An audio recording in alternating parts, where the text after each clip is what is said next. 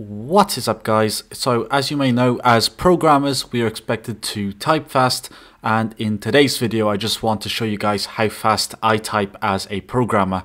And I feel like I'm actually a much slower typer than most programmers, but this will be one way to verify how fast I type. So to test it, I went ahead and typed in typing test into Google, and that's how I ended up here.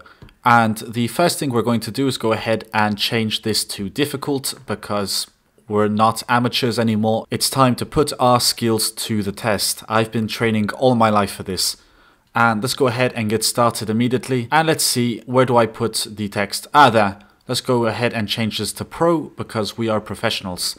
And this looks like it's going to start as soon as I type. So let's go ahead and get started and type in on July the 7th, 2000. I'm terrible with numbers. Joel Strasser broke the record for the most toothpick in a beard. Oh, get back there. He took 3 hours and 13 minutes to put numbers again. I can't do numbers.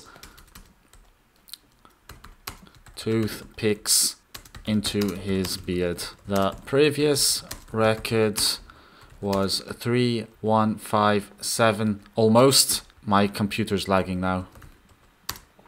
Did you know that the world record for farthest arrow shot using feet was achieved on...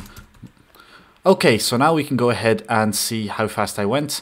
And I have an awful word per minute ratio. Right now it says I'm fluent, but that was absolutely brutal. I got nowhere, I made a lot of errors, but that was actually a very good warm-up for the mode that I wanted to show you guys, which is the coding mode.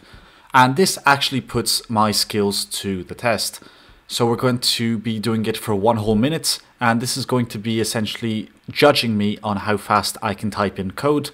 And if I remember correctly, this is going to be based on JavaScript. So let's go ahead and try it. So looking at this is already quite brutal. I need to also remind myself that I'm not going to have the autocomplete for the parentheses or for anything I open.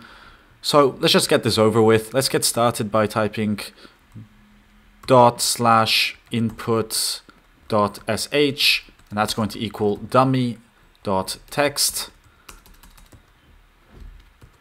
And then we have to do var replace is equal require gulp. I have no idea what any of this even means. Replace var char is going to equal this open angle bracket type, quotation marks, put the forward. I can't do that. Okay, do the forward model focus. And then color is going to be set to white. This feels like I'm doing a tutorial. And we need to do some SQL query. So select from pets. And let's create this boolean. No! Okay, so it's not as bad as I expected. I actually have 27 words per minute with a 100% accuracy when it comes to coding. The truth is that's probably going to be a bit faster in PyCharm or IntelliJ, because they have an editor that helps us complete our words. So I can imagine that being maybe up to 40 or even 50 when I'm working in the editor. But if I had to write this in a notepad, you can see right here that I am probably the slowest coder in the universe. And just to make myself feel good, let's go ahead and use this easy text test. And let's start typing immediately. I'm already quite depressed with my typing skill. I felt like that was pretty good. And it looks like I can type easy sentences at 77 words per minute. But as you can see there, more or less that is my overall typing speed. And this was with no prior preparation. This is just how I type when I have to do something like this. So I welcome you to go ahead and try this for yourself and to post the results in the comment section down below. I'm very curious to hear how fast you guys type. But with that being said, I hope you guys enjoyed this video.